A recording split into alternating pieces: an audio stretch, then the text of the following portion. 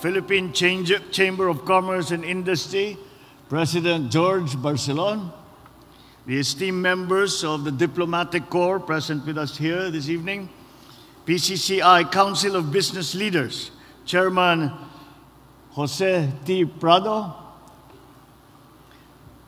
Philippine Chamber of Commerce and Industry Chairman Dr. William Ko, and PCCI Directors and Officers, Philippine Business Conference Chairman Mr. Ferdinand Ferrer, the Director, Treasurer, and Honorary Chairman PCCI Mr. Sergio Ortiz Luis Jr., all the very distinguished guests who are here gathered for this evening's ceremony, ladies and gentlemen, good evening.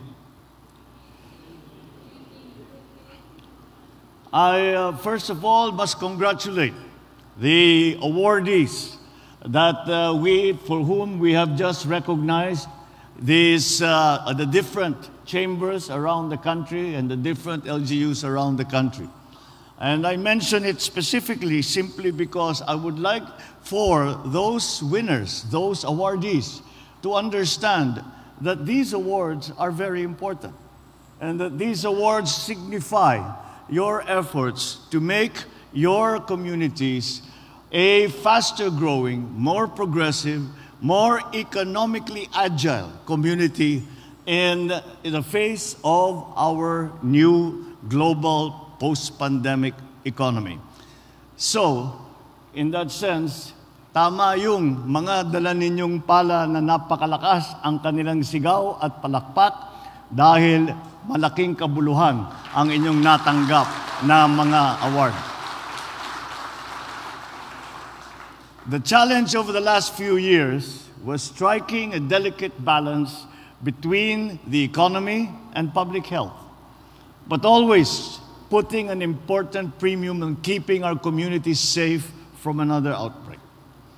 With sure and steady steps, the government is now hard at work at recovering the many opportunities that we had lost prior to this global health crisis, while in the meantime, also navigating the waters of what we have all come to call the new normal.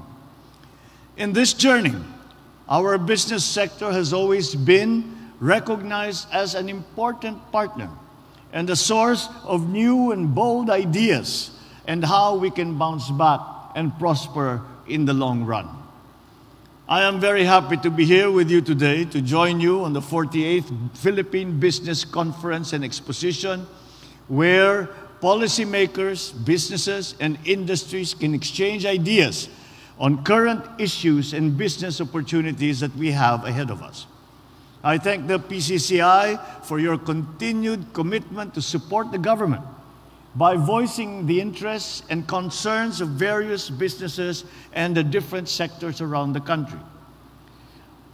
We are very appreciative of the prepared resolution that you have made that embody the policy recommendations and proposed reform agenda from different sectors. I am much gratified that when I heard the enumeration of those 10 resolutions, that they are very much in line with the government's thrust and the government's directions that we feel will be the most advantageous for the Philippines. And in that regard, I assure you that the concerned agencies will assess the feasibility and probability of success of these recommendations. Of course, we recognize the fact that our businesses cannot thrive alone. Thus, it is my commitment to foster a sound environment where businesses can flourish and continue to be a driver of our economic growth. I reiterate my vision of improving our business climate and elevating the status of the Philippines as a top investment destination through various endeavors. As such, we continue to harmonize efforts of all investment promotion agencies, government agencies, and local government units to effect greater synergies. We also continue to help in the ease of doing business in the country.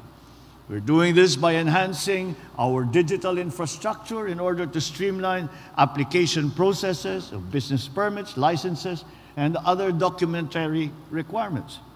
Moreover, we are committed to developing our renewable energy sector to ensure adequate power supply and alleviate rising electricity costs. We do this by revising the renewable energy laws, implementing rules and regulations to secure energy supply in the country and attract foreign investment for renewable energy development. It is necessary that we make these changes because the technology for renewable energy has moved forward so quickly that we have to catch up with our regulations, with our monitoring of our renewable energy sector. Last but certainly not least, we make a strong push towards infrastructure development with a special emphasis, once again, on public-private partnerships in key projects. As of August this year, we have already a total of 74 PPP projects in the pipeline, with a combined estimated cost of 2.25 trillion pesos. But we must do more because we need more. I thus invite all of you to take part in the great enterprise of building our nation. These are just a few of the initiatives that this administration is pursuing to enhance the business environment, allowing the business sector to maximize the contribution to the revitalization of our economy. We will need to work together in coming up with more infrastructure projects, more energy projects, more projects for our MSMEs, more projects for agriculture, all that will empower and strengthen both our economy and our nation. Do know that the government is unwavering in its commitment to make the Philippines a viable option for businesses, both for local and foreign investors. Many times when we talk about new investment, the assumption is always that we are talking about foreign direct investment. Certainly, that is an important aspect of our development plans. However, what we sometimes have been missing, and I think it is something that we certainly recognize as a huge potential for the transformation of our economy, are the development of local markets. The Philippines is now 107 million in population, more or less. And that comprises a very large market that is undeveloped and with extremely good potential for strengthening and stabilizing our economy. And that is why we have tried to foster programs and projects that will shift the contribution to GDP, not so dependent on the service side, but perhaps on also the manufacturing side. This will help us also in our trade, and as we all know, no country grew wealthy except for trade.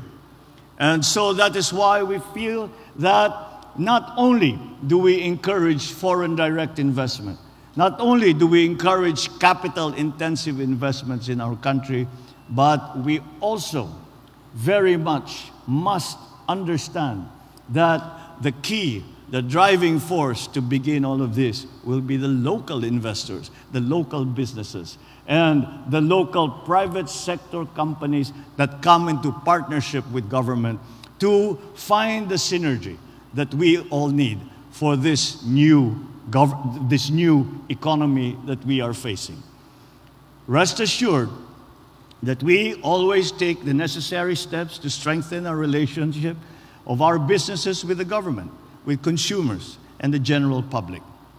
Because despite extensive disruptions that we had to endure in the past 2 years, it has always been the entrepreneurs and the business sector who have steadfastly steered our direction towards economic success. You are the nation's agents of creativity, innovation, and progress. From the people who take the helm of multinational companies that shape our global economy, to the entrepreneur determined to make a mark with a business, maybe a small business in the province, and to the persevering merchant that we encounter on the streets dreaming of a better tomorrow for their children. All of you, give us hope that we will, in the not so distant future, not only live in a country of opportunity, but also in a land of golden harvest and of plenty. Indeed, you will be the main driver of our success as we emerge from the setbacks posed by the COVID-19 pandemic, the shocks that the world economy has suffered in the past few months. Nonetheless, all of these we can face so long as we face them together in partnership. That is why I look forward to see you forge new ties here, and it is exciting to see the solutions that you will create to broaden our horizons ahead. One that will be teeming with opportunities that our people rightfully deserve. After today, once deals have been closed, policies have been agreed upon, and bonds have been renewed, forged, all of us can proudly tell the world, the Philippines is indeed open and ready for business again. Maraming salamat at mabuhay po kayong lahat. Magandang gabi po sa inyong lahat. Thank you, Mr. President.